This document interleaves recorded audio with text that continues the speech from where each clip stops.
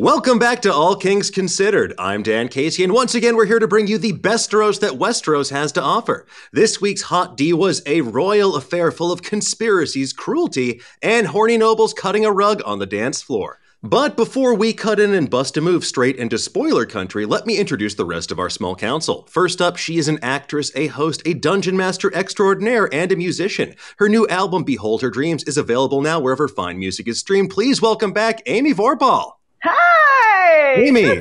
Good to be here. I am so happy to have you back. How are you doing? Oh my gosh, I'm doing great. You know, I caught all the shiny I got 13 shiny Pokemon yesterday, so that's very, very many for those of you who don't know. It was a community day. This is strictly a Digimon house, so I'm going to have to ask you to keep that kind of language. For any of our listeners out there who were offended by what Amy just said, we're so sorry. Digimon, digital monsters, Digimon are the champions. Pokemon, take a hike. Amy, wow. Yeah, I'm so sorry. Pokemon, no.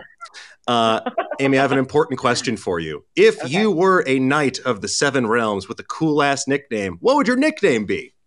It would be the Thrice Magicked. And that's in reference to a little tidbit about myself that has recently leaked to the internet that I have dated three magicians in my time. So Thrice Magicked it is. Oh my God. They just kept crawling out of the same DM. That's right. Exactly. Yeah, I have a hat and men come out of it and they're the magicians, as it turns out. But so am I. I do not want to find out what else is in that hat, especially if the rules of a bag of holding apply. So we'll save that for later on. Because we also have to introduce, once again, our Nerdist staff writer, Joffrey Lonmouth's defense attorney, and the only maester not in on the conspiracy, Michael Walsh. Hi, Dan. Hi, Amy. Glad to be here as always. Mikey, I have a very important question for you. I feel like this episode was pivotal for you because I really think this might be the one that turned your opinion of Criston Cole around. Would you agree with that statement? I would not agree with that statement. It did not turn anything around. If anything, I am even more on the path towards absolute hatred for this man. Oh, man. Well, huge bummer for anyone who thought that Criston Cole would get redeemed in Mikey's eyes this episode, but we'll get into that in just a moment. In fact, we're going to break this episode down for you in just a moment, but to do that, guess what, folks? We have to spoil what happens in episode 5 of Hot D. And as always, book spoilers, if you're worried about that sort of thing, we're going to avoid them, but if you haven't seen it yet or you just live life too carefully, well, leave now before you start horsing around and see something that you probably shouldn't.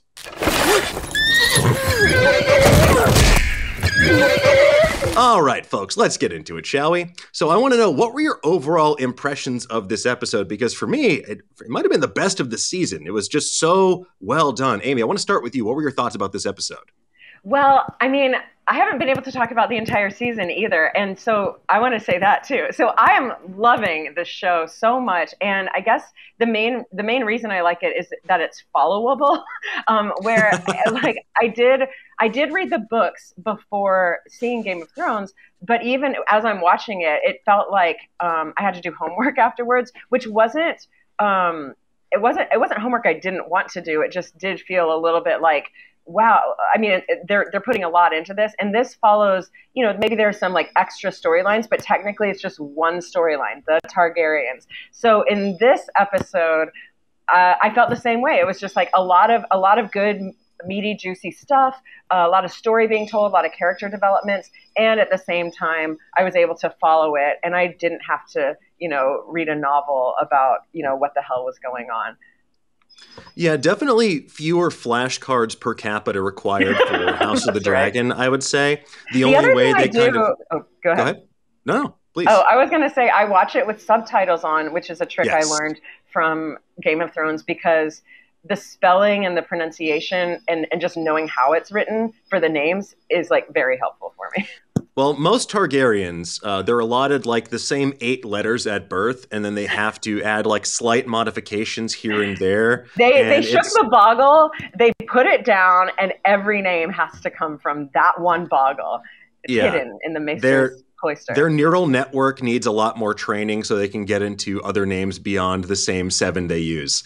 But with that said, I don't know. I definitely find it's as easy to follow as Game of Thrones because it definitely focuses on fewer main players, but Mhm. a lot of those main players are also very similarly named. But Mikey, what about you? What were your thoughts on this episode? What worked about Game of Thrones and what's working about House of the Dragon is the way that it combines political intrigue with action. You know, you get these interpersonal relationships that are just layered with meaning, and every single action and decision has huge ramifications. This episode had all of it, as we usually get when there's a wedding in Westeros. You know, we get all of these people into a room and everything that goes with it, and then somebody named Joffrey dies, and it's entertaining. You know, so I don't know how many more Joffreys are left in the realm, but I'm hoping we can find a reason to invite them to every event going forward. They're the red shirts.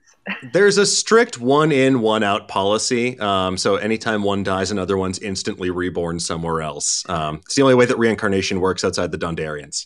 Yeah, no, I think you hit the nail on the head there. You know, it's going to be a good episode when there's a wedding involved. I'm just curious.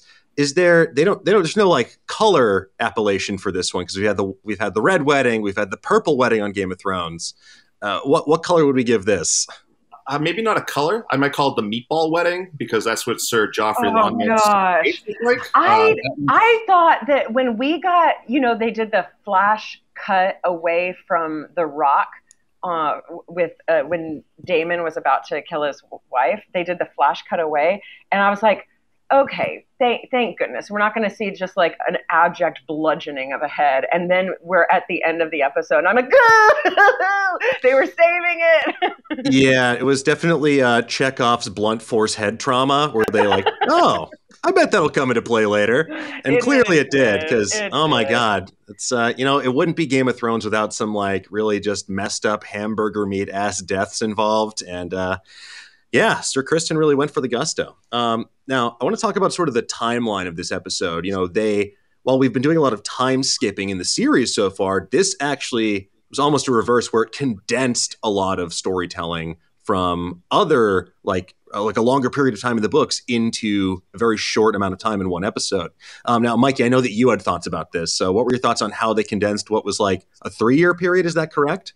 Yeah, they took events, and not only did they condense them, they put them out of order. Lady Rhea in Fire and Blood, she doesn't die until a year after the wedding. Sir Joffrey Lonmouth doesn't die at a rehearsal dinner. He dies. So what happens is there's all these activities for the wedding. There's always a tourney, and Sir Criston Cole hits him with his mace and really injures him, and he died. Joffrey Lonmouth dies 6 days later. It's not this brutal, blatant murder in front of everyone. It's the way that everybody in Westeros can get away with murder, when they just harm somebody during a tourney and go, oops. Right? Everyone kind of knows what's going on, but they can't prove anything. So this was both big picture and small picture really condensed. And it's the first time the show kind of went from giving us the true story to adapting the book for a TV show. And I don't think that's a bad thing. I think it worked. I think we just got a really, really good episode with a lot of important stuff happening. And as we've talked about in the past, Dan, the best moments sometimes are spurred up by years. That works in a book. It doesn't necessarily work on a TV show. So I think all good. I think it's all good stuff going on. Yeah, I think this is the halfway point for season 1, and they needed a sea change to set things off for the second half of the season, or in this case, a hot D change, and they definitely gave us that. And I'm really excited to see what they can do from there, because, you know, I don't feel like I missed any of that rich detail, because, you know, I love George R.R. Martin, but sometimes he can get a little lost in the sauce. And I think for an adaptation like this, I think it worked really well, kind of the way they intercut these different storylines and then just really compact their courtship, because, you know, we've had enough sort of beating around the bush with, okay, Rhaenyra, you have to do your courtly duty and you have to marry this person you probably don't want to. And I think they did a really good job about sort of setting the stakes and then seeing how that plays out, and then sort of lighting a powder keg and having part of it go off. So yeah, I'm excited how they handled that. But Amy, what were your thoughts on this? Well, I guess my thoughts were in my own brain. I hadn't, you know, dived into this lore in a very long time. So it didn't skip. Like, to me, I was like, yay. Like, I was just happy. There's stuff happening, and I was watching a TV show. So I didn't clock that the time jumps had happened. It was only after reading some articles that I was like, oh, shoot. Yeah, this is a lot of storytelling that they're compacting. But the trip overseas, the courtship, the wedding. I mean, I guess in my silly little storyteller brain, you're just like, well, yeah, of course, there's a courtship, and then immediately there's a wedding. But I guess like in hindsight, you're like, oh yeah, that probably took a lot of time. But the other part of it that made it feel not disjointed was, for me, there was one moment, and it was when Otto is leaving and talks to his daughter, the Queen, and that was like, I mean, he had just gotten fired or let go last episode, so to me that kind of just like somehow linked it all together, where it was like this is concurrent, So it just felt very streamlined. Well, I think that's the best kind of adaptation, where you don't kind of notice the artifice and you don't really notice what's been airlifted and like seamlessly blended in elsewhere. Like unless you've been like revisiting it recently or you're just paying attention, if you can get lost in the reality of the world, I think that's a testament to what they're doing here. But let's talk about, you brought up their trip overseas. So let's talk about the Fast and the Furious Tokyo Driftmark, aka Meet the Velaryons. I want to talk about this. That was another one where I was like, well, of course they just made a sea voyage in 2 minutes. No problem. And then Otto is just now leaving. He took his time to just leave the castle. That's fine. Look, as many pedantic fans pointed out in Game of Thrones, I believe it was season 7. Yes. Correct me if I'm wrong. They apparently have speedboats in Westeros because remember how quickly Varys and Daenerys got around. So same technology. It was just lost for a couple years, but they got to Driftmark pretty quick, but it's okay because I don't mind because they've established time jumps. But what are your thoughts on the family's big trip to Driftmark and high tide to pursue this courtship? We get courtly politics. We get sexual politics. Who do you think emerged on top in every sense of the word? Mikey, let's start with you. He's pushing his luck. He is really, really coming up to the edge of going too far with Viserys. But you got to Corlys? You got to like what Sir Corlys Velaryon pulled off here. I mean, that's a blatant snub. And we saw Lord Strong, the Hand of the King, righteously upset. Like, what is this? What is this? Where is he? The king is here at his home. And then we see him pushing, for this legacy of what's going to happen with their names.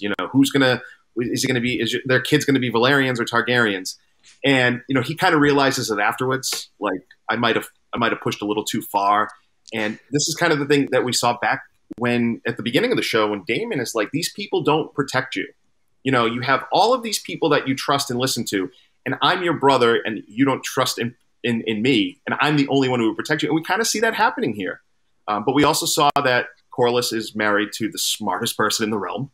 The person who would have been the best ruler of Westeros, who recognizes like, hey, you're worried about names. I'm worried about our son, who we just put right in the path of peril, and this is why Rhaenys is, I think, maybe so far my favorite character, just in terms of like admiration. Like, wow, she is smart. She gets it in a way nobody else does. And it makes what we know in terms of the story that's coming, and I don't even mean spoilers. I mean, we know that there's a war of secession coming. It makes everything that's going to happen, when you look at what could have been and what we could have avoided had they chosen her, it makes it that much sadder. Yeah, she definitely feels like the clearest-eyed person in the Seven Kingdoms. Like, everyone else is like, I don't know if the people are going to go for this. But she's like, no, not only that, but there will be a civil war, and our son will be directly in the target of all of these angry nobles. Yeah, I definitely think that she acquits herself well. I really like that they included that scene of Corlys afterwards being like, did I make an oopsie doopsie? Did I go too far? Apologies to anyone from the UK. He's doing a phenomenal job as Corlys. I will say, still one of my favorite characters. I just love a nice seafarer, and I hope we get to see more of him at some point if they do that Sea Snake spinoff, like maybe him telling tales of his youth. But Amy, what were your thoughts on this royal trip down to Driftmark? Well, first of all, with Corlys and the Velaryons, so they asked all the right questions, like those are my questions. Like, all right, so hypothetically, we have a kid, what's going to happen? Like that's the stuff you just want to know. So it's on screen, and it's like, as far as I'm concerned, it's binding contract because it's on the screen. But the other thing is, because in Game of Thrones, you do have to ask yourself, okay, what if this person dies real soon? So that's when you say, okay, well, what if Rhaenyra and what's the guy's name? Laenor? Laenor. They get married. They have a kid. He's a Velaryon. Rhaenyra dies. Then he gets promoted to king. And yes, it's supposed to be that he's a Targaryen, but the last person who would kind of hold that accountable is now dead. So he gets just kind of promoted, and now he is a Velaryon. So kind of, I don't know. I was doing the math in my head, and the Velaryon name might be on the throne easily. Would the throne transfer to him? I thought it would then. I thought it would then go to the next Targaryen in the line, because the next he's the king.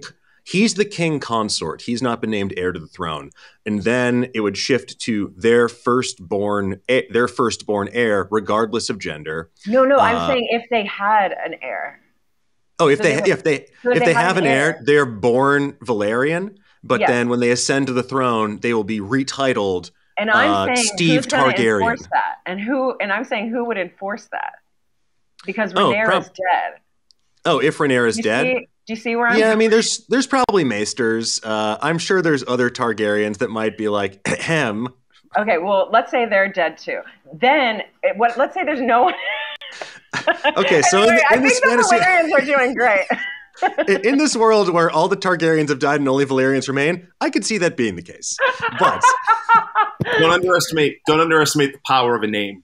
You know, being named new King Targaryen is much more powerful and carries much more influence than if you were named King Velaryon. Yeah, in fact, and I think if you go back, I guess that's true. I think if you go back, the show changed the Great Council of 101. They changed it to Princess Rhaenys being the second one. Came down to her and Viserys. That actually isn't how it happens in the books. She is passed over years earlier, and Viserys is actually chosen over Laenor Velaryon. And I've always believed that part of the reason why was because one of them had the Targaryen name and one of them didn't. So yeah, it's definitely a fun what if. Who's going to be around to enforce it, especially if it's a dragon rider. But I think there would be great value in taking on the name Targaryen for any king or queen. It's just like Viserys said, a dragon will rule on the throne for the next 100 years, the same way they ruled for the last 100 years. Corlys definitely kind of overstepped his bounds there, but kind of realized, like, okay, I think I got everything I'm going to get. But I also want to talk about the other big conversation that happened there, and that was the beachside chat where they came to a special understanding with Rhaenyra and Laenor. Amy, what were your thoughts about this? That was Schitt's Creek. That was the wine conversation in Schitt's Creek.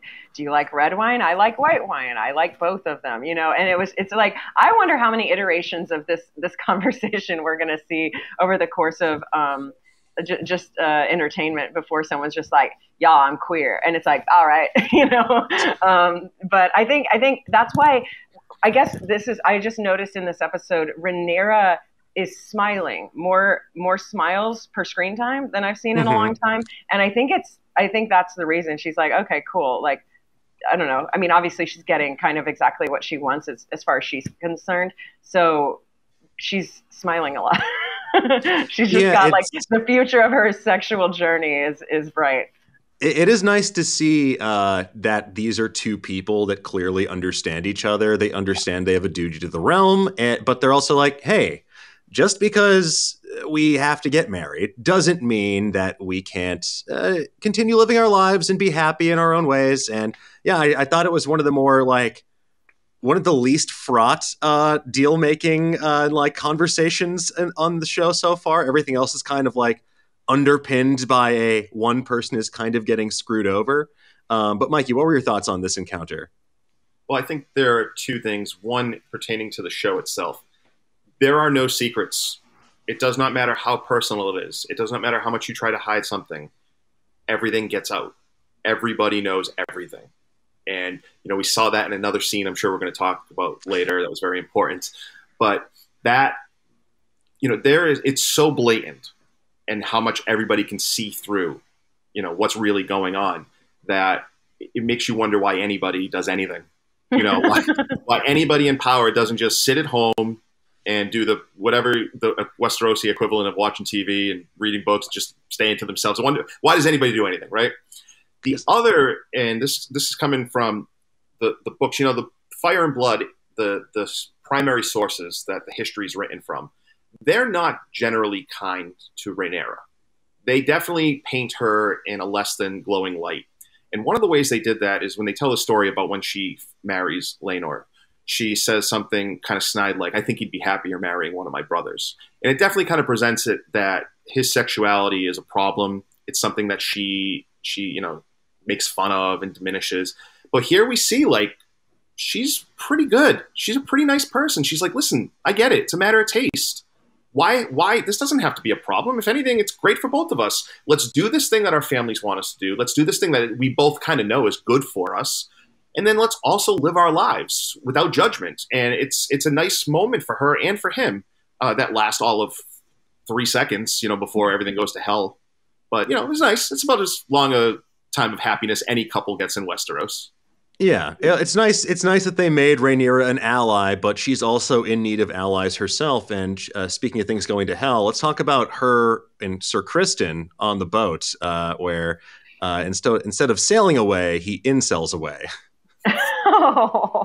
That's not fair to say. That is, he got spurned for obvious reasons, and he had ideas about one thing. I apologize. I apologize to Sir Criston on that count. Only on that count. Only on that specific misrepresentation. Look, it was clearly they were misaligned on what the relationship actually was. I will say, as far as Sir Criston, that whole moment was so cringy, and like in a good way. It was like obviously good. I guess good for the character. That character is a little dicey to me. He's like kind of all over the place the way they've written him, where he's noble and then not so noble, and now he's very into being the White Cloak, and now he's very into marrying Rhaenyra, and so he's a little all over the place. And I guess I could understand it because he is so close to the throne and her, and I guess he cares about her. I don't know. That was one plot line and kind of little relationship that seems a little bit rushed, especially when he's jumping to, let's run away together. That it was just cringy, and it made me go, oh, poor guy, stop. Yeah, I think that was one spot where the time jumps didn't really do the show favors. You didn't really get the sense. Like, obviously you get the sense the relationship is a little frayed, but it seems like they're on reasonably good terms there. And, it definitely, sort of the day after, it felt like very awkward on the show previously. So I was a little curious how that was playing out. But there's also that like kind of power imbalance there where she is the heir to the Iron Throne and he has broken his sacred vow. And like, this is the only thing that he had. And later on when he talks to Alicent, he's like, I understand that you could geld me and have me murdered, but instead I just ask, or you could geld me and like have me tortured, but instead I ask that you just kill me outright and spare me the torture. So he's like, this feels like life or death for him, and this feels like his only way out. But he doesn't acquit himself particularly well. But Mikey, what did you think about this as his number one superfan TM? I couldn't wait for the show to answer what I think is the biggest question from Fire and Blood. There are two different accounts of this moment. One says that Rhaenyra asked him to run away with her. The other says Criston Cole asked her to run away with him. I always believed it was Cole asking her. It's a big reason I always hated him and will until my last breath. But Wait, why does that make you hate him? Oh yeah. Don't worry. Okay. So, yeah, no, I'm ready to go here. Let's go. I feel like I'm about to be fed a delicious treat. It always seemed like whoever asked the other to run away, it always came from a place of love. That's how the history is presented. But this scene gave me even more of a reason to hate him. It was not out of love. It was out of self-preservation. He regrets the decisions he has made. He has brought dishonor on himself. She did not force him to do anything he did not want to do. And now he is asking her, give up everything. Give up your family, your home, your titles, and your future crown so that I can feel a little bit better about myself. It is so selfish. It's not even a good request like it always read, which is he just fell in love with her, right? How many stories do we know, right? The knight who falls in love with the princess and she gives it all up and they run away and live happily ever after, right? It wasn't even a fairy tale that he wanted. He wanted a mulligan. He wanted to get out of feeling bad about himself. It's absolutely despicable for him to ask the future of Westeros to run off to Essos so that they can, eat some oranges on a ship. Yeah. right? It's despicable Yeah, the enough. painting of the picture wasn't. He didn't put a lot of time into the poetry of it. Did he? For him to do it, not out of love, but out of selfishness, is even worse. I don't know how anybody walks away from that scene feeling bad for him. And quite honestly, I don't know how anybody could be happy with Queen Alicent not torturing him and gelding him, which would be too kind for him. Well, I know, but disagree because it is setting up like that's the first thought, and then the second thought, as you see, is like it is setting up this like extra relationship where Alicent finally like takes the helm and is starting to play the game herself, and including with Sir Criston Cole. So yeah, maybe she should torture him. But yeah. Why does that happen? Because he feels so much self-pity and guilt that he confesses to something he hasn't been accused of. Yeah. In that moment, right? He's supposed to love Rhaenyra so much. They're going to run away together. But in that moment, it's so much about him and him alone that he confesses to something that nobody accused him of doing. He has no thoughts for her and what this revelation will mean. Is zero concern for Rhaenyra. He is the worst. Sir Criston the worst. Well, let's talk about, I was going to talk about Viserys next, but since we mentioned Alicent, let's sort of proceed into her arc because she becomes like ascendant this episode. She has so many huge moments, starting with her in the Godswood with Larys Strong. She kind of, it feels like she's starting to understand the Game of Thrones in a way that she hadn't previously. And, we'll get to her and Sir Criston again in just a moment. But let's talk about her and Larys Strong. I love Larys. I love seeing him here, what like a smooth operator he is. But even as like slick as he tries to be, Alicent's like, what do you want? I know you're like, stop talking in riddles. I know you're trying to tell me something, but what is it? So what were your thoughts on that encounter in the Godswood, Amy? Well, I loved it because it does remind me of the spider from Game of Thrones and all of that. I think that's like the second beat of Alicent's kind of awakening of like, oh, I'm a queen, I gotta do something. Well, you nailed her sound effect. I mean, I did, as I was watching the episode, I was like, I might need an acting class on clocking things, like they're like someone says something and then she does it and Viserys does it. I've seen her like they're all like, like the beautiful mind. Like I understand now, but like you see math floating in front of her face. But it is. I mean, it's well done. Like I'm not. This is like they're very good at it, and it is very fun to watch them clock things. But the first beat, I would say, like is Otto going. You made the wrong choice. I gotta go. You're on your own, but next time it's up to you to make the right choice. And then she's given more fodder as to what the right choice might be because everyone's going, Rhaenyra's a dang liar. And she's like, she's my best friend. And so this one is finally like, wait, Rhaenyra might be lying to me. And so that interaction, I'm actually interested to see where all of the Strongs come in because now they're getting real into the inner nucleus of this Targaryen family at the moment. So I really liked that scene. Yeah, and I think the comparisons to the spider are very apt, not just because they're off by one letter apiece with Varys and Larys, but yes. No, he's. Oh my God, I almost called him Viserys. That's why I said the spider because I was like, wait, I think I forgot his name, but no, that makes a lot of sense. Yeah, it's just another expert at stirring the pot with just an offhand comment being like, oh, it's pretty crazy that your best friend's lying to you about her secret tea ceremony late at night from the Grand Maester. And it's to Mikey's point, too, that it's like, well, oh, did it happen? Yeah, someone saw it. Like the Grand Maester bringing tea. Who saw it? It doesn't matter. We all just believe that someone did, and now this person, this Larys man, has that information and can deliver it. I believed him implicitly, and now I'm furious with Rhaenyra as well. But Mikey, what were your thoughts on Alicent's overall arc this episode? Combined with the opening scene with her father, where he kind of lays it out like, you're smarter than this. You chose Rhaenyra over your own family, and look what happens. Then she finds out her father just got sent away for telling the truth, a truth that Rhaenyra swore on her mother was false. And we see what happens. Like you said, Dan, she realizes she's playing the Game of Thrones. She didn't necessarily want to, but it's impossible not to. She is in a spot. She's got family pulling her in one direction. She's got her husband pulling her in another.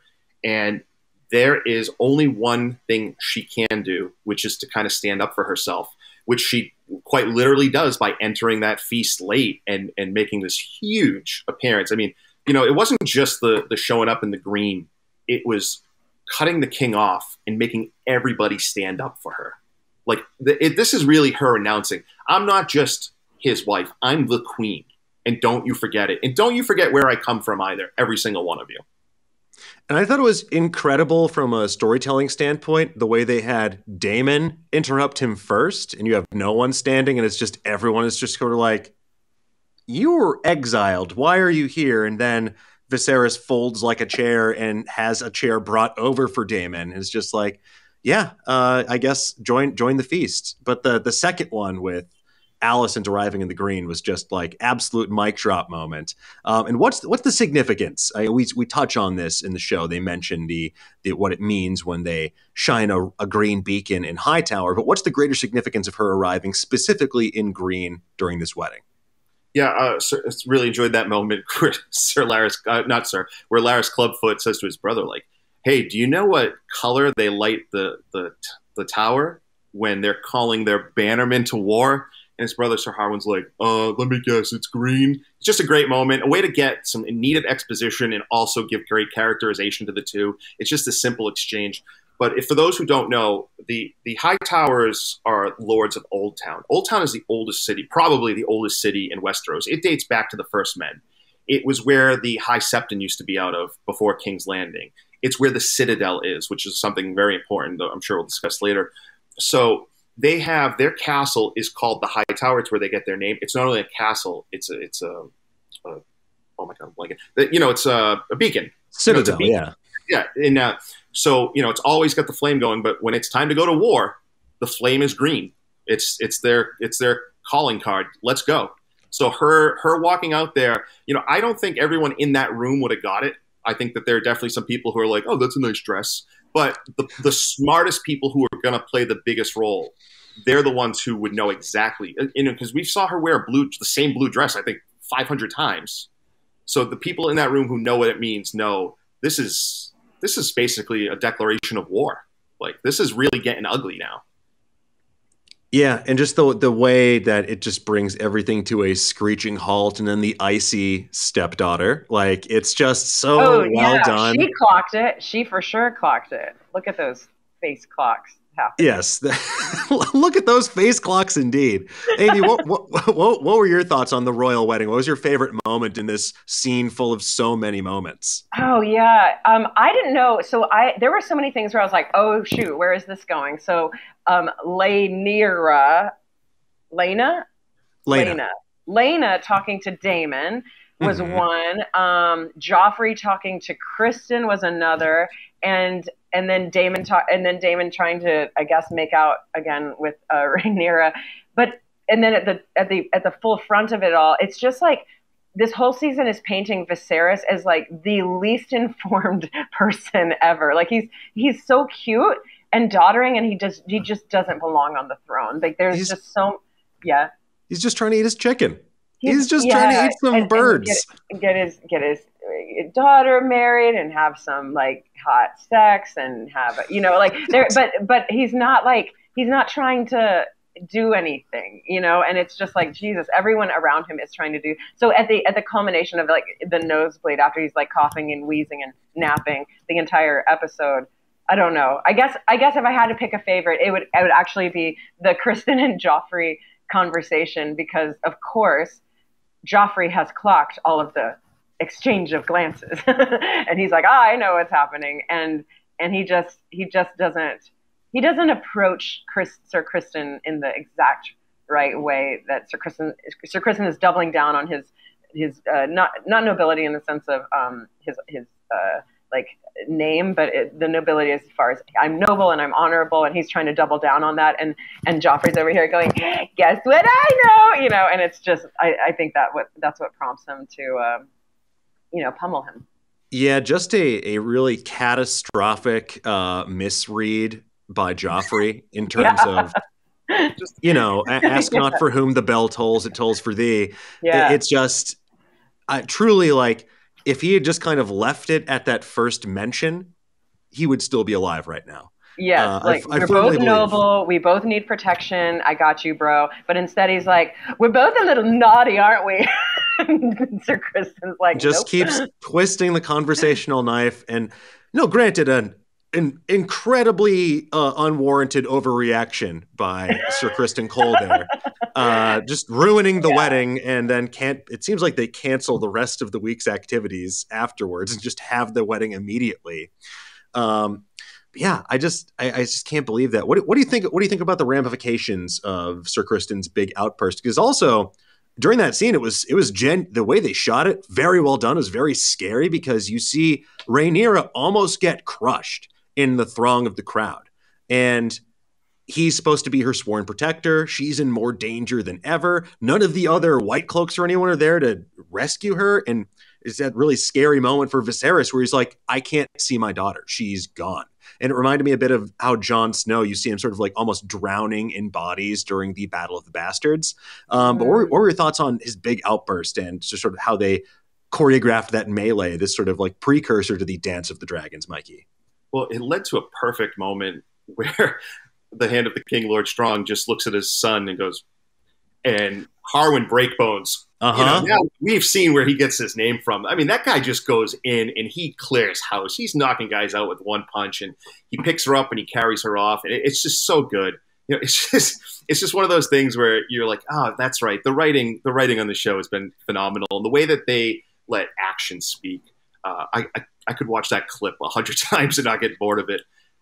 The stuff with Joffrey Lonmouth, the dumbest person who ever lived, apparently, who thought he would go up and threaten a member of the Kingsguard with a secret. I'm the Prince of Kisses. What does that mean, do you think? he should know what that means. His house's sigil, the House Lonmouth sigil, is skulls and red lips. So he's really stupid. He's really, really dumb. I don't think he deserved to have his face smashed in, but I'm not totally surprised it happened either. I guess I am, because you don't expect a Kingsguard to just brutally murder someone in front of witnesses. What I will say is, as Viserys, try to explain, like, perception is truth, he's also the king. Whatever story they want to tell is going to be the story, which was I don't know. I have not seen the next episode, so if I'm right, please don't accuse me of spoiling something. My bet is it'll be something like he saw Sir Joffrey take out a knife that he was going to kill, Daemon or Rhaenyra or somebody. So that'll be the way out of it. It doesn't change what Sir Criston Cole did. He's a murderer. He's a horrible, horrible murderer. A terrible. He has the murderer. Queen's protection now. He has the Queen's protection because that's enough. That's enough. He's like her trump card because he has the dirt on Rhaenyra, and he. Definitely now she has leverage on him as well because he is in her debt, because he will not be gelded or summarily executed. He's going to be like brought into her fold, it seems, which is it's definitely like a juicy development on the drama front there. Again, her fold didn't exist even before this episode. There was no fold. It's like, numero one into my fold is Criston, and then we're moving. I mean, then it does look like the Old Town people, will stand with you. Like it sounds like he's gathering, but it didn't exist before literally that wedding. And sorry, go ahead. I was going to say, this is also a great example, and we've seen this before. If you have information on somebody, don't point blank tell them you have information. Ned Stark goes to Cersei. I know the truth about your kids. Ned's dead a few days later, right? Joffrey Lonmouth. I know your secret. He's dead immediately. But we saw with Larys Clubfoot, just let them know you might know something. Plausible deniability can keep you safe. And that's why I think for everything that happened, that might be the single most intriguing scene in this entire episode. People have already, you don't have to know the history, the full story of what's going to happen to see that this is a guy, who can handle himself in the royal court. He's smart. And I think what we saw in that scene, he's not dead. He's not dead. He knows the secret about the princess. He doesn't go to Rhaenyra and say, I know you got the moon tea. He goes to the queen and says, oh, well, I guess she's not sick. That's great news.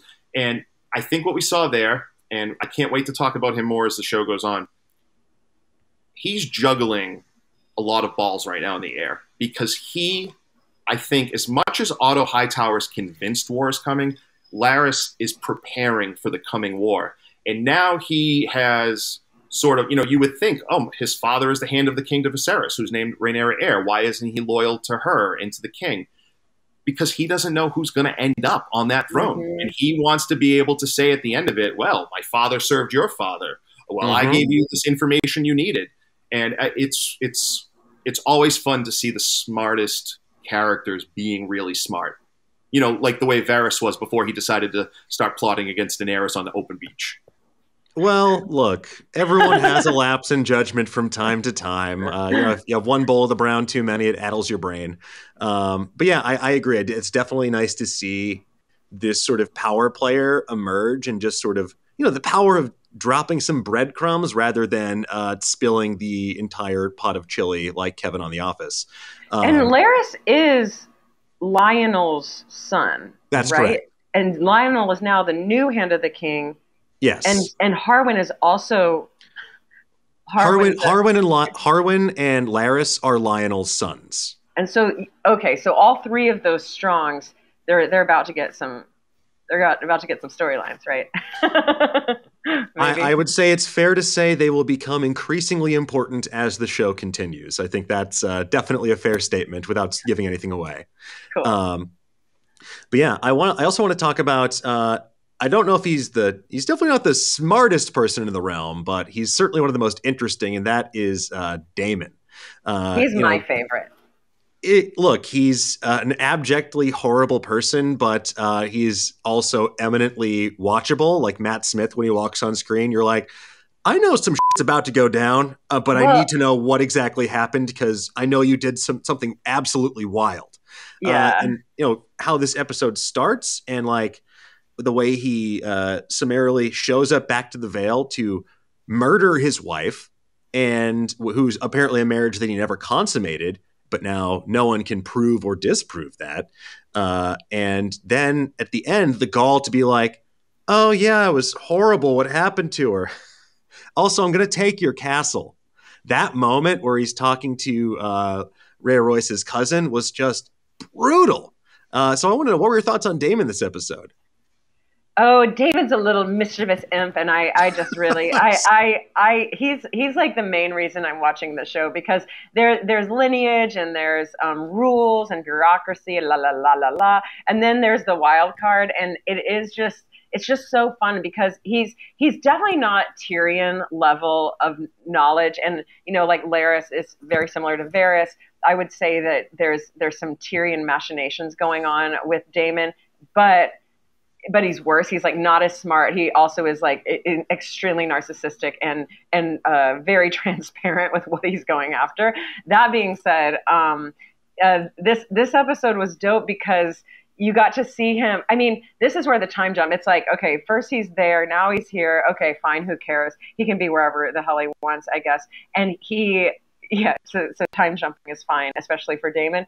So he gets to the wedding, and it's just like, you're still not done, dude. And then Laena approaches him, and she's going to make a play, which he doesn't seem that unreceptive to. And so he's I think he's going to be okay. You just always get this sense of like, oh God, like Viserys, like he should have done something because Daemon's gonna rock everything. I loved his conversation with Rhaenyra and how he was just positioning himself to make sure that everyone thought that whatever the rumor was might be true. Just such a, and she was kind of into it, which was kind of. It's a weird. Proud family tradition for the Targaryens. Yeah, they're a very close family. Nieces. Many uncle nieces. Yeah. Yes. Mikey, what were your thoughts on Daemon this episode? Daemon Targaryen should be on every show. Just a chaos agent. Literally every show on TV would be improved if Daemon Targaryen just showed up every week being like, chaos. Let's just go.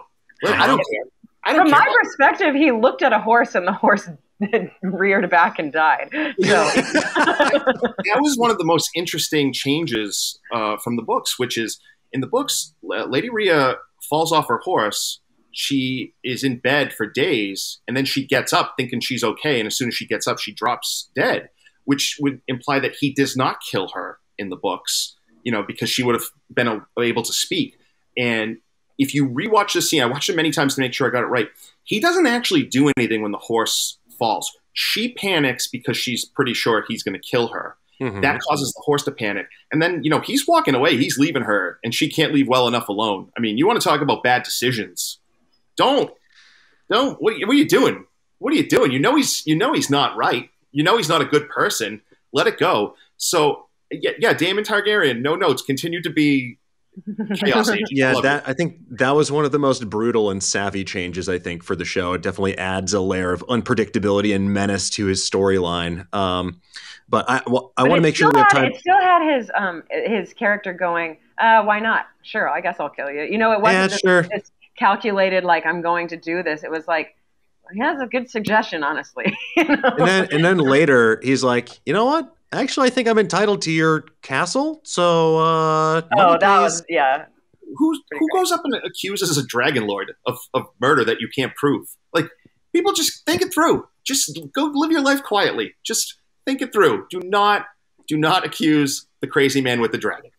Well, it would be a boring show if they didn't accuse him of wacky things. But I want to talk about, while we still have time, I want to talk about Viserys, because, man, this guy, poor Paddy Considine, he has the roughest go of it this episode, from like blowing chunks on the ship to random nosebleeds to falling over multiple times.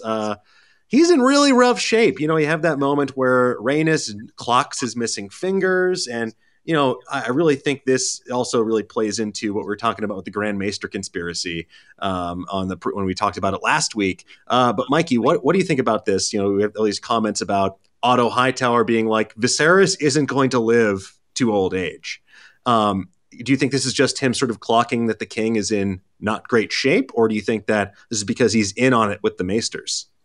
This episode, I think, more than anything that we've ever seen on Game of Thrones or House of the Dragons, really makes it look like there is a Grand Maester conspiracy. And for those who don't remember what that is, it says that the Maesters, right? Maesters go to the Citadel, they earn their chains, they get sent off to castles and keeps, and they are loyal to the lords and ladies of that keep. The Grand Maester conspiracy says that's not true, that they're secretly working together, that they are sharing all of these secrets with one another, and that they really only serve their order. The other part of this, and this is not a spoiler if you watch Game of Thrones, we know at some point dragons are going to disappear from the world.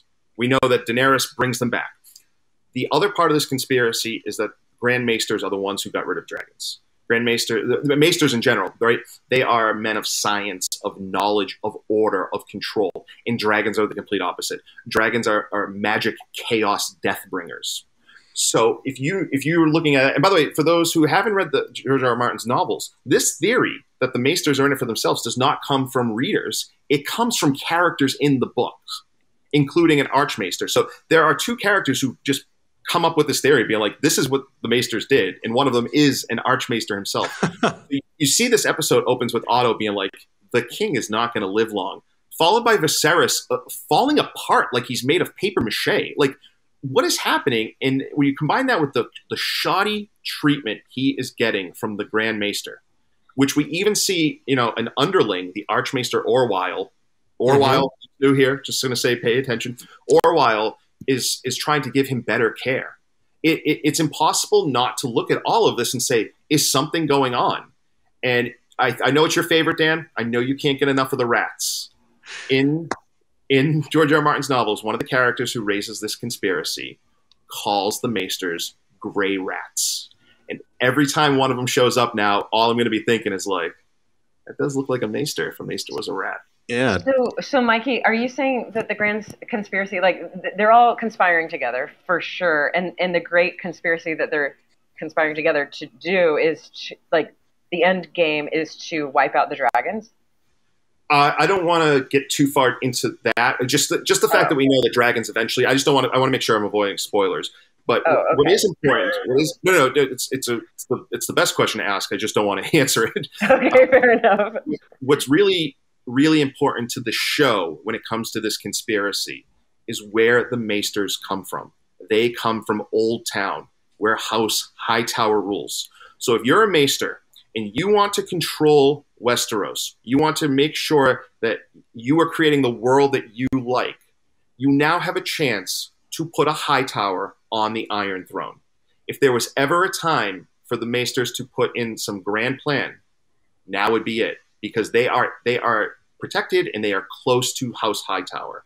And that's a really fascinating part of this theory that this show is raising, is were the Maesters looking at this as the best opportunity they ever had to, they don't even need to wipe out House Targaryen. They just need to have someone that they can influence and take some sort of control over.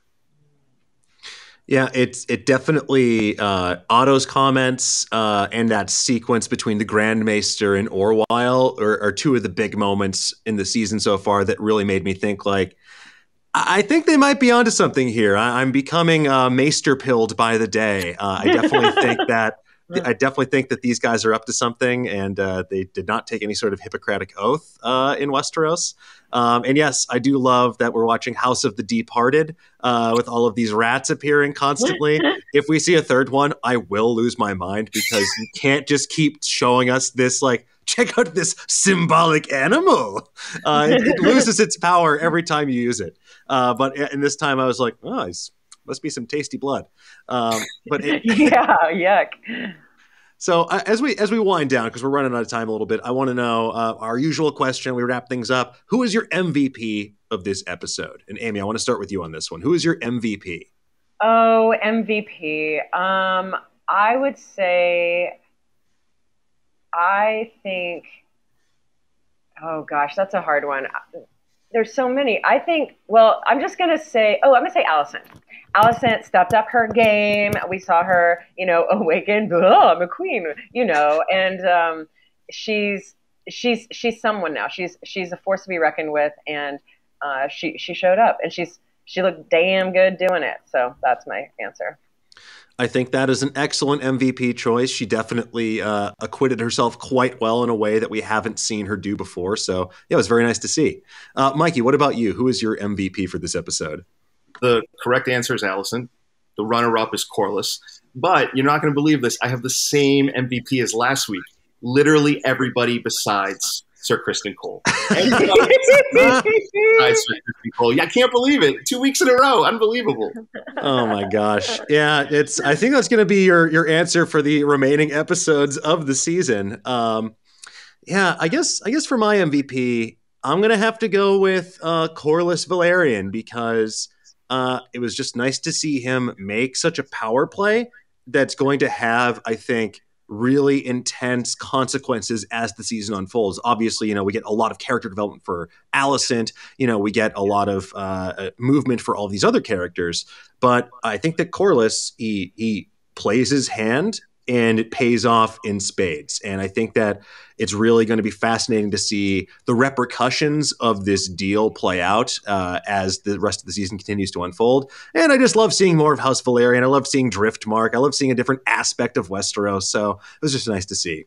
But yeah, that's it. Are there any other parting thoughts? Anything we wanted to talk about before we go? Anything else? I don't want to, I'm desperate not to spoil things. I just say this. The show is doing a really good job of giving you the characters that matter. So if you're watching and the story's entirely new to you, and one of the fun things about Game of Thrones was that you got so much on a rewatch. Like if you rewatched it, one little line that you heard 5 times, it was on the 6th viewing where all of a sudden it made sense and it explained so much. I would just say, if you're going to rewatch this, just pay attention to every character that they give a chance to talk to. I'm not saying all of them will be important, but a lot of them are going to be very, very important, and it'll pay off to invest in them now. Nothing like a show that rewards you for overthinking and rewatching repeatedly. That's our bread and butter.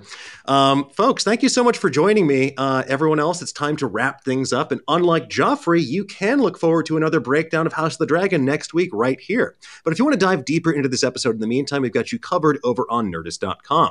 With that said, thank you again to my amazing guests. Amy, where can people find you on the World Wide Web? Well, they can find me at Vorpahl Sword on Twitter, Instagram, and Twitch. Hell yeah. Hell yeah. And Mikey, where can people find you? anyone has questions or just wants to get in on this Criston Cole hate with me, you can find me on Twitter at BurgerMike. And you can also read me explaining why Sir Criston Cole is the worst or all about the Grand Maester conspiracy at the greatest website anybody ever invented, the one that lets me write about this show, Nerdist.com. All right, folks. Well, thank you again so much. Thank you to everybody for tuning in. And in the meantime, folks, tell us, what did you think of this episode? What was your favorite moment? Let us know in the comments below. And for the latest and greatest in the world of pop culture, make sure you stay tuned to Nerdist.com.